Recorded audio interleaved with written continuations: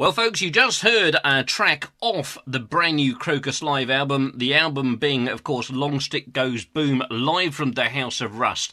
And joining me on the phone now is Chris von Rohr, of course, bass player, producer, and founder of Krokus. Welcome to Firebrand Rock Radio. Hey, it's my pleasure to be with you, Ray. Great. It's a real pleasure on my part to get you on the show. Been a fan of the band for, well, shall we say, we probably shouldn't talk about time because, let's say, Krokus has been around an awful long time, and it's great to see that you guys are still going strong. Now, Krokus is now almost 40 years old. We had the great 80s, then was a little bit trying out the whole band, a real wrong direction. We had split up, we had bad management, bad food, we had disco, we had many, many things. And since 5 years, the original formation is back again. And since then, the long stick definitely goes boom again. We are very happy to now back to the form and back to the style, what Krokus is all about. Indeed, and it's got to be said, Krokus is one of those bands that has an incredibly loyal fan base. That's what I hear the whole day long. I'm doing interviews now since 8 in the morning with the UK, and that's what I hear, and I'm very pleased to hear that because we almost forgot it here because we play a lot in Germany, we play all over Europe, but unfortunately not Great Britain, and now I hear the whole day about these loyal fans and this, and then I hear just last week that Rock Candy, a well-known good label in the UK, is re-releasing our 4 big albums, Metal Rendezvous, Hardware, One Vice, and Headhunter. So it's time to come back and play your country. That's what it's all about. Absolutely, and it's got to be said that Rock Candy do an absolutely fantastic job of re-releasing albums. I do have a tendency to buy them when they come out, and certainly the Krokus ones will be on my list for certain. No, that's great because they're going to be remastered, some additional cover artwork, and we are really looking forward to, because it's all about the enthusiasm of this music style, you know, and when you feel not only by the fans and the musicians themselves, but by the label, if you feel that, you know, that really pushes your adrenaline. That's great, you know. I must admit, I've got quite a fondness for bands from Switzerland, because Switzerland's generally, by people who don't probably follow rock music, is not seen as being, shall we say, a country renowned for rock music. However, when you look at the bands that have come out of Switzerland, as yourself and obviously Gotthard and China and Chakra, I mean, you guys really do pump out some fantastic music. Yeah, it's maybe because it's a small, cold country and you have to find a way out of this cheese and clock and chocolate world here, you know. So you have to you have to make a plan, you know, and you have to, unfortunately, all those bands you mentioned never made it to America or never made it really big in Great Britain, you know. There is some talent here, and I hope the world is going to check it out, you know, but I'm really glad that we were able, you know, in the early 80s, which was definitely the high time of this kind of music, you know, that we could play a place like the Hammersmith Odeon or Glasgow Apollo or Manchester, you know. I mean, this is for me still like a dream, you know. That was unbelievable, you know, because when we grew up, we are older than the bands you just mentioned, you know. We grew up with British bands, you know. We grew up with the Who, with the Stones, you know. We grew up with we had the British influence. So for me, it was the biggest dream come true to play your island, you know, come over there and play the big venues, you know. And I can't wait to really come back. And that's at the moment, what I can tell for sure is that we play on this Hard Rock Hell Festival the 15th of November in Wales, you know. Indeed. And I hope there's some more dates to follow, you know. Well, I was actually up at that venue in Wales, what are we now, about 3 weeks ago, for the HRH AOR2 festival. And it's got to be said, it's a great venue. I think you guys are really going to enjoy playing there. It's a great stage. Great. Super. That's good to hear. And finally, we are back for the British fans, because that was for us always more impressing than America. America was good, of course, big party and whatever, but the English guys, they know what's all about, and there's no bullshit going on. You can really, no, we are hot to come back, and especially now that the original is back, and a little taste of that we give now on that live album. So people who forgot about us, just listening to that, and you know exactly what this Krokus is all about. If you listen to a song like Hoodoo Woman or the big ones, the Easy Rockers or the Bedside Radios, that's what this band is all about, Well, it's got to be said, I mean, you guys on this live album still sound superb. I am really pleased that there's one particular track made it onto this album, and it is my all-time favourite Krokus track, and that is Screaming in the Night. Really? That's interesting that you say that, because a lot of British come to me and they tell me the biggest hit in your country was Bedside Radio and Rock City. Some people know. Yeah, it's different, but I take it as a compliment. The Screaming in the Night is more a ballad, and as we know, Krokus is as well known as the second best thing to AC/DC, because Mark sounds like Mark. Absolutely. Some of the songs like Bon Scott, and Bon Scott was, as we all know too, the great singer of AC/DC, and we take it as a compliment when people compare us with AC/DC, because in comparison to Airborne, which have a lot of energy, but they miss the songs, and we, the Krokus, we have the songs, and I will never forget a British journalist once wrote, "Long Stick Goes Boom, that's the best song AC/DC never wrote," and that's the best compliment we got on this side. But then, on the other hand, there is this other side of Krokus with Screaming in the Night, with Tokyo Nights, with Easy Rocker, Celebration. All that is a totally other face. So this band has like two faces, a backhand and a forehand, Absolutely. And both are mean rock and roll shit, Well, the problem is, Chris, I don't know what it is about me. Maybe I'm just an awkward old bastard, I don't know, but I always seem to pick tracks that nobody else picked, so I don't know what it is. Obviously, the tradition is still going from my point of view. No, but don't judge wrong. You have to know that Screaming in the Night is the biggest hit the band ever had in the United States of America. So you are well there. That's a good choice.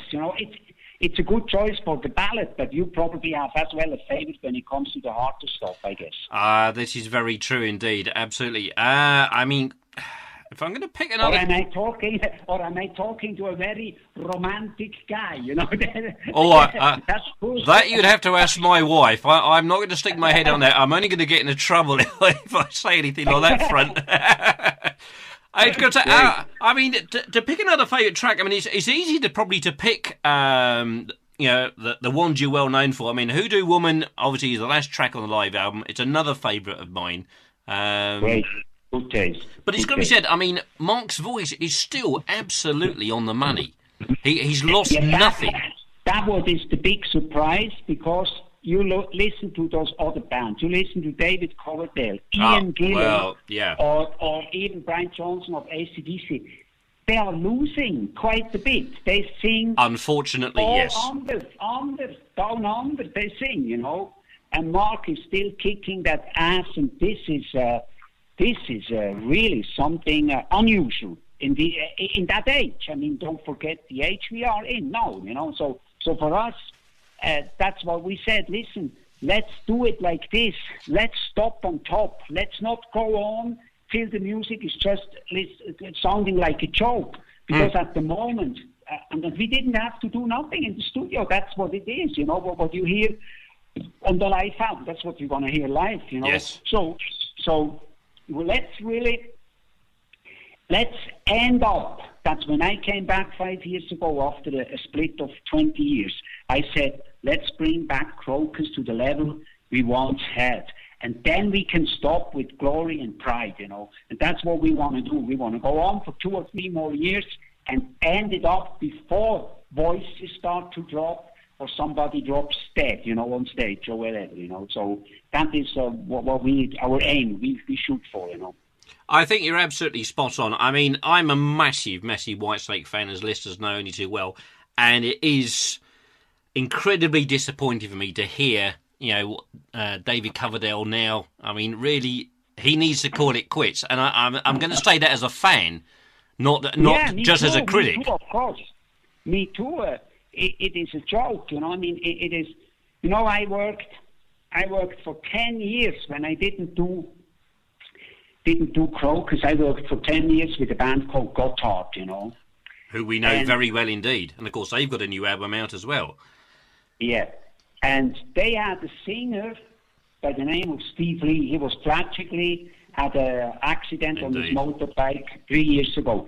This guy, Steve Lee, we once played, and there was John Lord of Deep Purple there as well. And he said, I never heard a guy singing like that. He was blowing away David Coverdale with one sentence. I mean, he had all the power David Coverdale was losing, So it's very sad, double sad first that Steve died, but as well that David Coverdale is not seeing it. You see, Robert Plant, he checked that out, He checked that his voice is not anymore like Led Zeppelin. That's why he didn't do a senseless reunion. He resisted to that, although he could make hundreds of millions with that. But he said, no, I want to make a different music which fits to my voice in 2010 or whatever, So I have biggest respect for those who stop on top.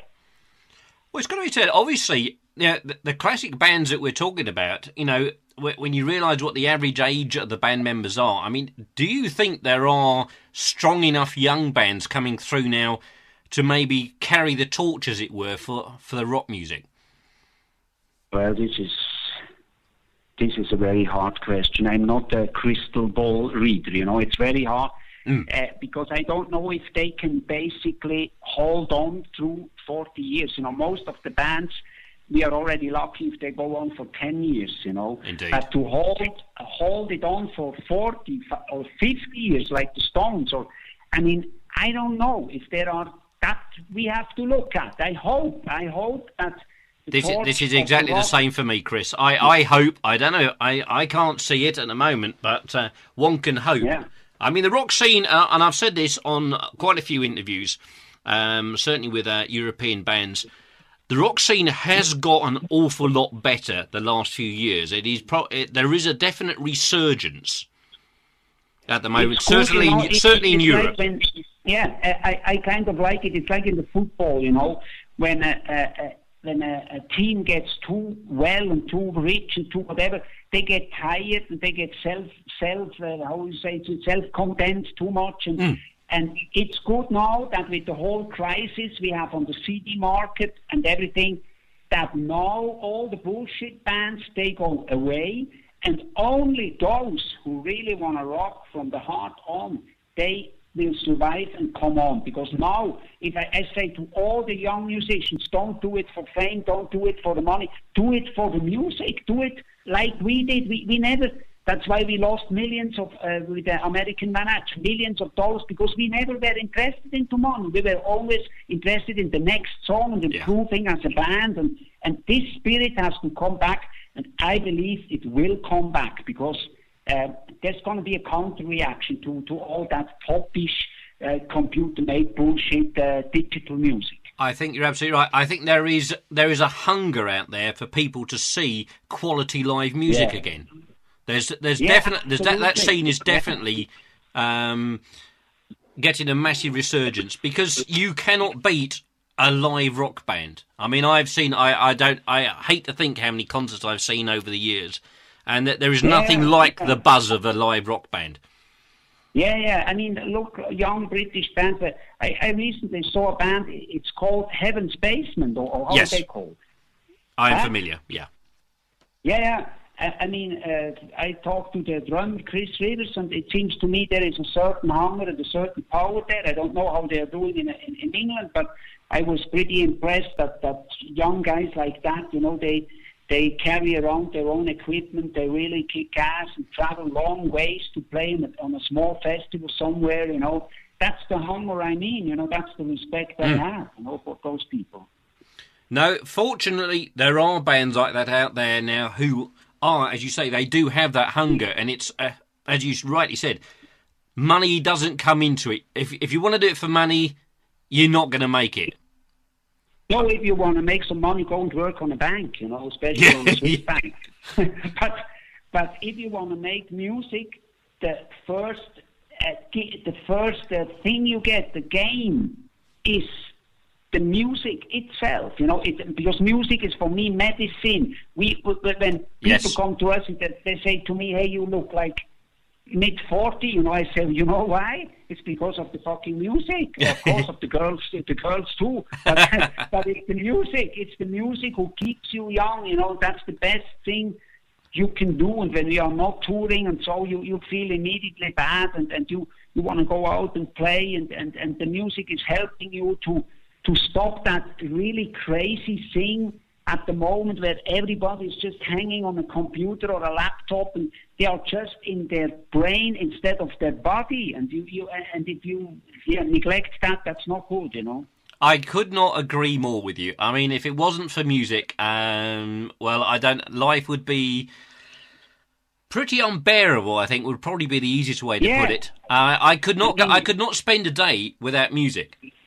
That's it, for us it's the same, music, and from time to time some football, and that's all we need. And then, of course, to have something to eat, and a warm place to go. But I think, no, and rock and roll is going to survive.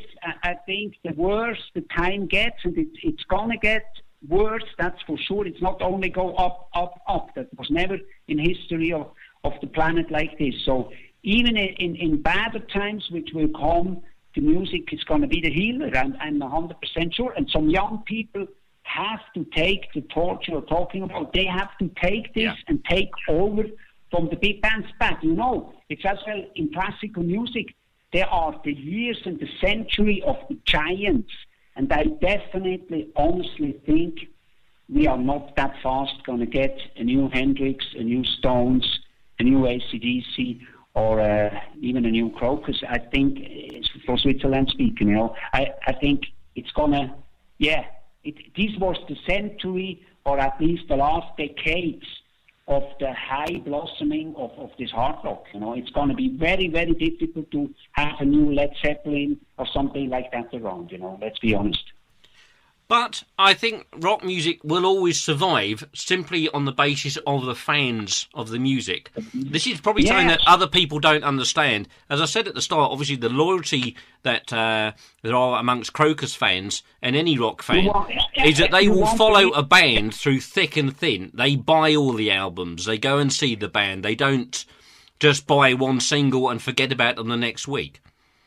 That's one of the big surprises when you have a band like we are along for 40 years, and you see in the audience, besides the normal fans about mid-ages somewhere, you see at least here in Switzerland, Germany or France, you see 1/3 is under 20 years old. So to me, it's like opening a jewelry box, and these young kids which hear all this pop bullshit the whole day on the radio, they suddenly discover Hendrix, Led Zeppelin, Stones, and Krokus too, so they are discovering guitar music, not computer music, handmade, soulful music, guitar music, and that's the great thing. That's they can discover from a big box of great bands. And that's huge box. Really cool. Because I remember the time when we grew up, I went into a music shop. There were just 2 spots, one with LP and one single. And every week was maybe 2 or 3 LPs coming out. Now you have thousands. This is unbelievable. Unbelievable. Well, I'm glad you brought up LPs, Chris, because I always get lambasted for bringing up vinyl, because I am still a massive vinyl fan. And it is most pleasing to see that the new Krokus album is out on vinyl as well. Thank you for that. Yeah, I hope so. I mean, we here on the continent, we here have, yesterday it came out on vinyl here, And if you don't get it in England, I'm going to bring you one. You know. No, it is available on Amazon. I went and checked, and it is on my list. I'm making an concerted effort to buy at least one or two vinyl albums every month. No, do so, and because first of all, it sounds better. We have not absolutely about this. That's true. And I was very surprised that in England there is a label called Back to Black or something like this. Back to Black. Okay. Yeah, and they brought out our 4 big albums, Metal Rendezvous, Hardware, One Words, and Headhunt. You have to check it out with the brilliant artwork. They look really cool. I mean, really, it looks hammer. I mean, absolutely great, you know. And I just got them, you know, last year, you know, there's somebody told me that in England there is this little company who is specializing on hard rock on vinyl. Well, so, I have written that down, and I shall be scouring the internet for that as soon as we finish talking. Absolutely, it's absolutely worth it, man. It's and it looks great. You know, they are really made because the covers as well look great, especially the Metal Rendezvous with the 2 cars crashing, and as well Headhunter, which was the first artwork with a silver chrome deadhead before everybody. You know, before and with the song Eat the Rich on it before Motorhead. You know, so. Let me tell you, this is a big satisfaction to see that, you know, and I'm just looking on the net at the moment, but I think it's called Back to Black, and this is a fantastic, it's great, you know, they made it really with the heart, you know, with feeling, you know, and not just bullshit stuff, you know. Well, I can blame when there is no money left in the bank account because I've spent it all there. I'll just, I will just explain to my wife that it's all your fault.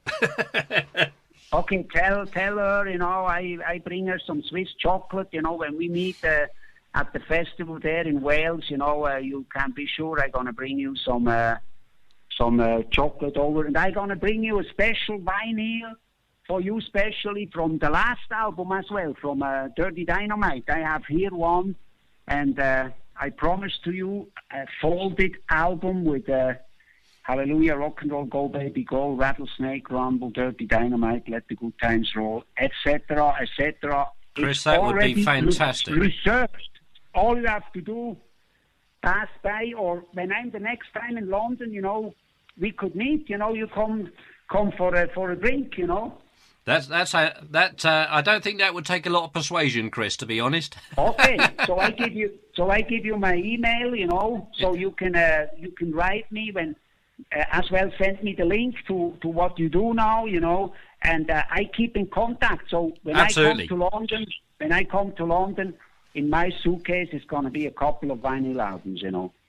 Well, Chris, it's been an absolute pleasure having you on the show. I wholly intend to drag you back on the show again when no doubt you'll bring another album out within the next year or two, fingers crossed. Yeah, and even if you feel like, if you want, when Rock Candy is doing mid-year, those are all classics, wherever you feel, you bring me on the show when you want, I'll be here. You can write me anytime, you know. That's much appreciated, Chris. I think it's been a massive pleasure having you on the show, and thank you for spending the time today. Hey, it's my pleasure, and thanks for... we all in the band appreciate a lot after being so long away from Great Britain. We really, truly appreciate the helps of people like you, which keep the flame of rock and roll alive, you know. Thanks a lot, my man. Thanks a lot. Bye-bye.